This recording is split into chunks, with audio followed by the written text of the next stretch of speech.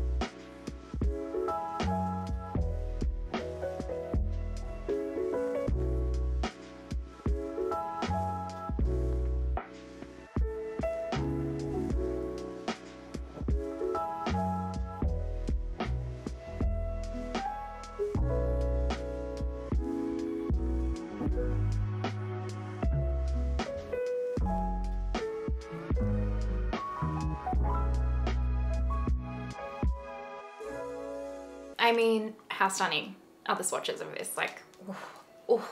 Who picked this up, by the way? Because I know a heap of you did. Let me know in the comments if you picked it up and if you've received it yet. I'm going to use my Danessa Myricks Defining Neutrals palette in conjunction with this one today. So the first one I'm going to go into is, I'm actually going to mix a little bit of the chiseled pomade with the, what's this one? Stone pomade, and this is my Refa 33. And the great thing about this palette is like you really can just mix all the shades as well to create like your perfect kind of tone that you're looking for. You don't have to just stick to, you know, the one, like what the one color is. I'm gonna start by buffing this through the crease here, and a lot of you guys have said that you want more glam looks for the holiday season. So let's go glam, let's do it.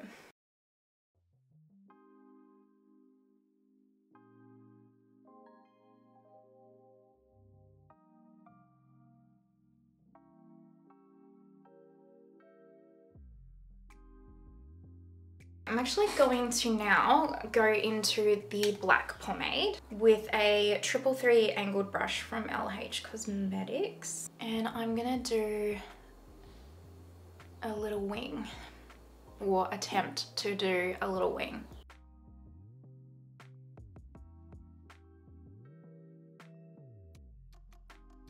I'm just going to switch to a Sigma EO6, which is a teeny tiny little angle brush for the actual wing part right here.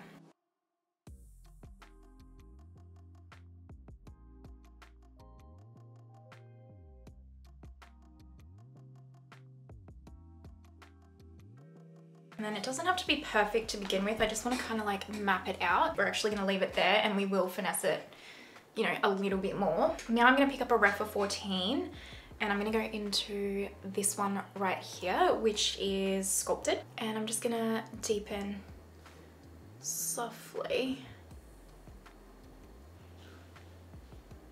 the outer corner here. And then I'm just going to pick up that Refa 33 with like no extra color and blend that out.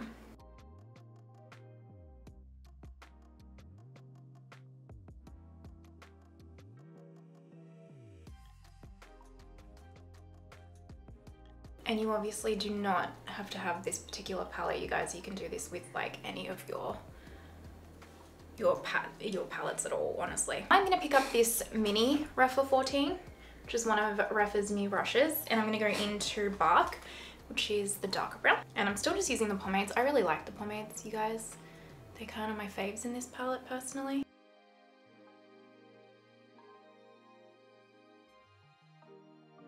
And then as you're seeing me use the Refa 33, sorry, this one, I've not got any extra color in it. I'm just using it to like soften the edges and blend the shadows a little bit.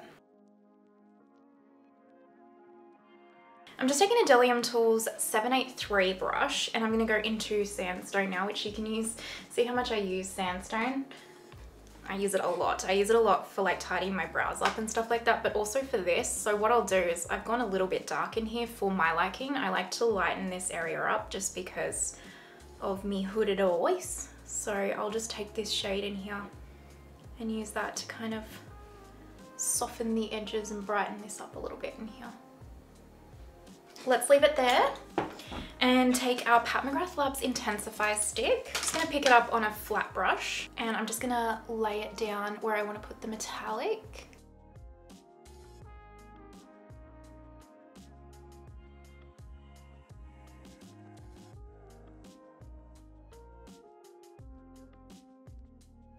I think first what I'll do is go into Presents, which is this one right here with a Refa 2. These may work better with a finger though. We'll just see. So I'm just gonna press. Oh, look how, that's impressive. Look at that. Wow.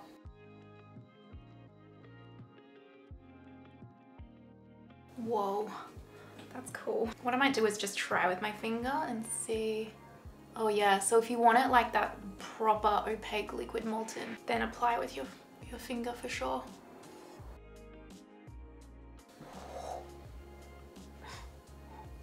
So cool.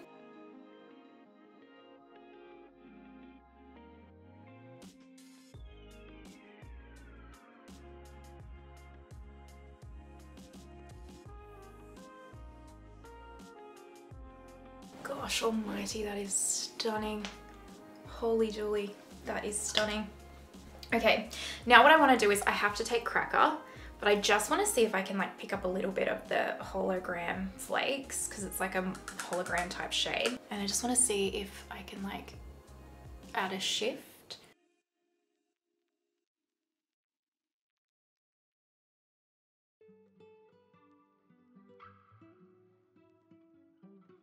I'm not sure if I'm adding a shift, but I am making it look more intensely like metallic and like molten, which I'm not mad at. Wow, Glaminatrix, I'm telling you, do not sleep on this brand. They keep upping their quality. Every palette, it's just insane. They are impeccable, honestly. They're such an underrated brand. Don't sleep on them, friends. Promise you. I'm gonna take a little bit of Sculpted now on the Refa 14 Mini. And I'm just gonna start with that and marry out the corners.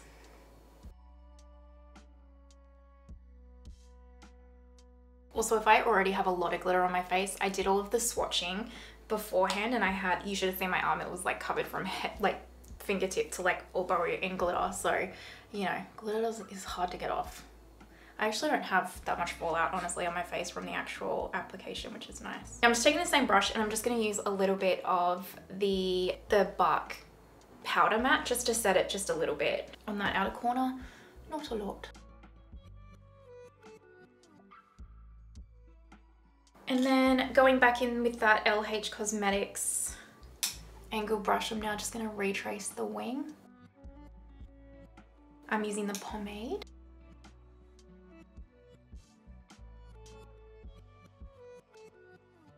And then just to make the edges a little bit sharp, I just took the makeup wipe and like sharpened them a little bit, you know, but you don't have to do that.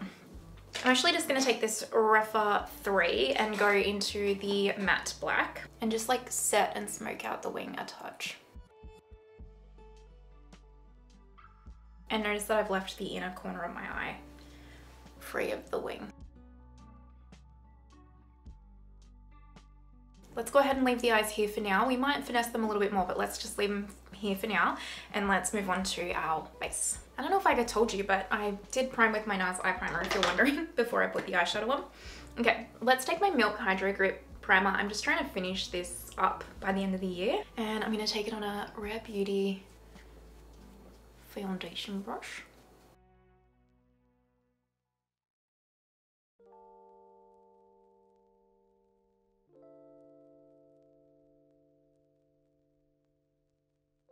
I'm actually testing this Kaja color corrector in the shade Peach because I do, in exciting news, not this video at all, this is not sponsored in any way, but Stylevana actually reached out to me and asked if I wanted to do like a sponsored video with them because I've shopped with them for years now.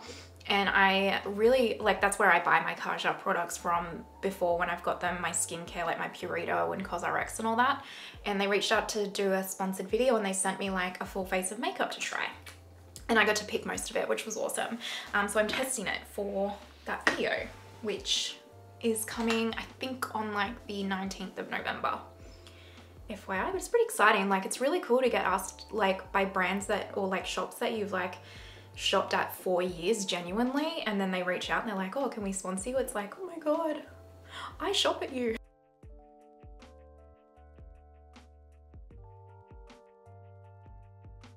And then I'm gonna take my Tarte color corrector in green. I've really been liking this. I definitely put way too much product on them, but that's okay. I'm just gonna blend it out with that Rare Beauty brush. I'm going to see The Marvels tonight at the movies and I am very excited. Has anyone seen it and what do you think? Because I am super pumped. I love a Marvel movie. I really do. I just love zoning out and watching something that's not serious and, you know, forgetting the world for a minute. Also, I put my Christmas tree up this week. I'm so excited. I need to decorate my background as well with some Christmas stuff, but yeah, I'm in the holiday spirit. I'm ready. Foundation, I use this a bit in my Odin's Eye holiday palette look in the speed through of those looks. This is the Burberry Beyond Wear Perfecting Matte Foundation. It's a new one from them. I've got the shade 30 Light Neutral. It's a perfect shade match. I'm gonna take my Juno & Co. cloud sponge. By the way, I love this Juno & Co sponge that much. I went on to Mecca and bought another 4. They're on their way. Yeah, because it is glorious. One of the best sponges I've ever used, hands down. Anyway, this is the Burberry foundation and I love this. I don't think you'll like it if you have dry skin or like really dry skin, sorry. I think if you have normal skin up, you'll find it fine. I just love it. It is so perfecting on the skin, like it really, really is. And it is so lightweight. Definitely a matte finish, don't get me wrong, like it is a proper matte finish, but it's such a thin foundation, medium to full coverage depending on how much you put on, but it wears gorgeously. Like it wears so beautifully throughout the day. It just like warms up to the skin and looks so natural. And yeah, I've really been enjoying this foundation. It's like a filter on the skin. It doesn't settle in fine lines. It doesn't wear away awkwardly. Like it's just, they did something here, Burberry. I wanted to try the new powder that they released, but it has actual coconut in it. So I cannot try that. That will give me acne. As you can see, it's just a really natural foundation. It's just really absolutely beautiful, truly. If you've been eyeing this foundation off, I highly recommend it. I actually picked this up in the 20% off Sephora Australia sale because for some reason we got all of the new Burberry releases in Australia like a while ago actually, and I'd been actually waiting for a 20% off sale to pick this up and try it. I'm just gonna put a little bit of this Summer Fridays cherry lip balm on. I haven't tried this one yet. I picked up the Christmas set. Oh my god, it smells delightful. The cherry. I really am a cherry lover. I like that it's just like a hint of color, not like overpowering noise. One of the concealers that I'm testing for my Style Vana video is the Kaja concealer. Is that how you say it? Kaja, or is it Kaha? I'm not quite sure. Anyway, this is in Banana Milk, and then I'm actually gonna mix it. So I've used this like twice on its own, but I wanna mix it with my Kulfi Badaam as well today, I like to mix them and see how they all go, you know? This shade of the Kaja, I'm just gonna say Kaja and I apologize if I'm pronouncing it incorrectly, is actually really nice. It's a pretty decent match. And so is the Badaam from Kulfi actually. My skin hasn't been enjoying a brush on my under eyes at the moment. They're a little bit extra dry, so I'm just gonna take the sponge.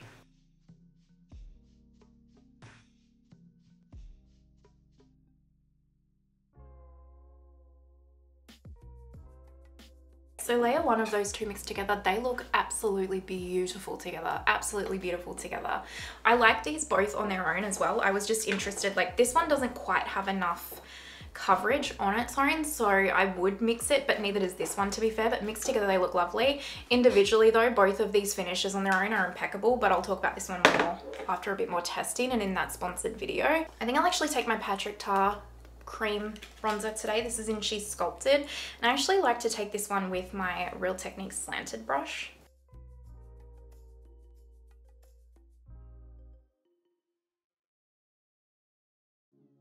I asked you guys on my community tab the other day what content you wanted to see coming up over the next few months, and you guys gave me some great ideas, so thank you. A big resounding one was the 12 days of palettes. I did that last year actually, so I guess we'll do it again this year. You really wanted to see that, and you wanted to see product rankings and like eyeshadow palette eyeshadow brand rankings, which was cool, so I'll do that, and a lot of glam looks, and a lot of you said a lot of Natasha Denona you wanted to see, so we can also do that, which is exciting. Okay, I take it back. I don't like to apply it with this brush. I miss my Sonia G brush. So I'm just gonna use the sponge to blend that out. Has anyone heard when Sonia G is doing a restock of her brushes, by the way? There's a few that's been sold out for a while. I do like this cream contour, it's quite nice. I just powdered and I don't think I was recording. I am so sorry. So for under eyes, I actually pressed my Bobbi Brown Vitamin Enriched in yellow with my Make Translucent. I am loving this concoction. I need to purchase a new one of these. It's pretty much done, and I love it. And I wish they would bring out a lighter shade in that. And then just lightly dusted all over my face was the Christian Louboutin powder in Tan and Ivory Nude. And I was saying, like, because this foundation is quite matte, I don't actually need a lot of powder. Even in the summertime, the foundation really does most of the work for me, so I just give it a light dusting. Now I'm actually just going to quickly go off camera again and do my brows, and then we'll come back and finish the rest. All right, let's actually finish the eyes first. So I'm going to take my Lisa Eldridge black eyeliner in my top waterline.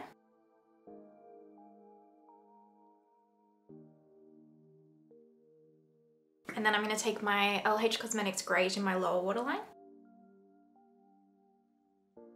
With my Biscioto pencil brush, I'm going to go into this one, Chiseled.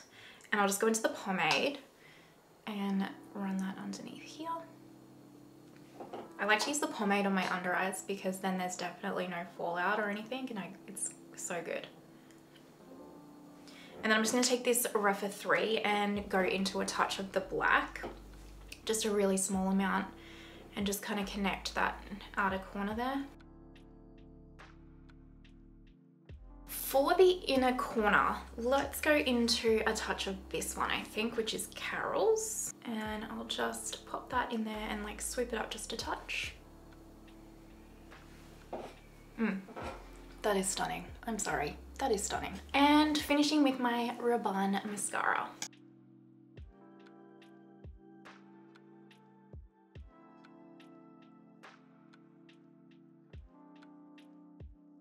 Eyes are finished and I personally think they look impeccable.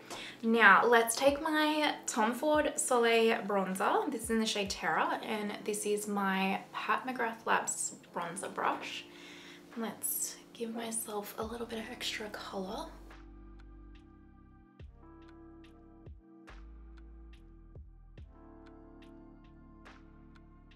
Oh, I feel like this is just coming together so flawlessly. I don't know how that's translating to camera, but in real life. Whew. Before I actually do blush, I want to do my lips because I might want to take this lip combination off, but I just want to try it. So first I'm going to take Lisa Eldridge Sorcery Lip Liner.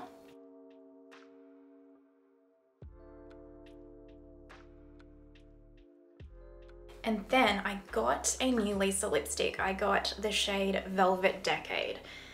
And this was off the recommendation of Mariam here on YouTube. Why will my...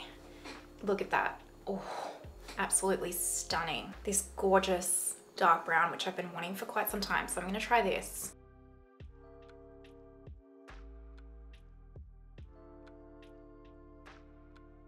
And then I might actually just pick up a lip brush because these darker colors can be a little bit intimidating. So this is just a What's Up R11.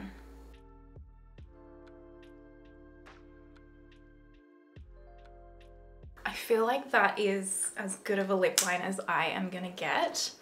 So we're gonna leave that there. I feel very fierce in this lip. Okay, Miriam, you got me. All right, now I feel like the perfect highlighter is the Rabanne Metal Shot. I love this stuff, truly. So I just pop it on the back of my hand and then pick it up with my sponge. And then, because this is a very glam look, let's, you know, go there a little bit with the highlight. Ooh, stop it. You better stop, because that is amazing. I am serious. Wowie. Gorgeous. Rabanne did something with that, I'm telling you. Don't sleep on it. Don't sleep on it, friends. And I'm actually not even going to set it because I just think it's doing what it needs to on its own. For blush, I'm actually going to take Fox from Merit because I just think it's perfect. The perfect shade. So I'm just picking it up on an angled A507. And I'm sorry to everyone outside of America because unfortunately you can't get Merit outside of America. Oh. I want to use it with my sponge actually. Didn't like that brush, that's for sure. There we go.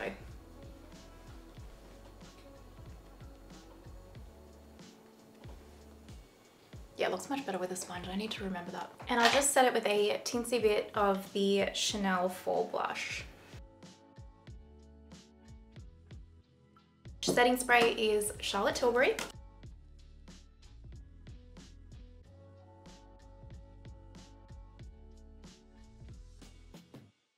Let me go do hair, jewelry, all that stuff, and we will zoom out and see the finished look. All right, my friends, this is the finished look. What do you guys think? I am feeling myself. I'm not gonna lie. I feel like this is stunning. That Lisa Eldridge lip color is mind-blowing. It's mind-blowing. I absolutely love it. And this palette is mind-blowing as well. If you guys are on the fence, I mean, honestly, if you picked this up, you are going to, I think, really love it. I think this will even look lovely on mature lids. I really do. I just think this is such an impeccable palette. Like, Glaminatrix have somehow managed to like up the game again. You know I love them, really, I do. Like, this isn't sponsored. Actually, I purchased this with my own money. I was there 8 o'clock on the dot picking this palette up. Let me know your thoughts down below. What do you think of the look? Did you pick up the palette? Are you thinking of picking up the palette? What about the lip? Everything. Just let me know your thoughts. If you're here watching till this point, you're an absolute legend. Thank you so much. I truly appreciate you. And I hope you have the most amazing day wherever you are in the world. And I will see you next time. Bye.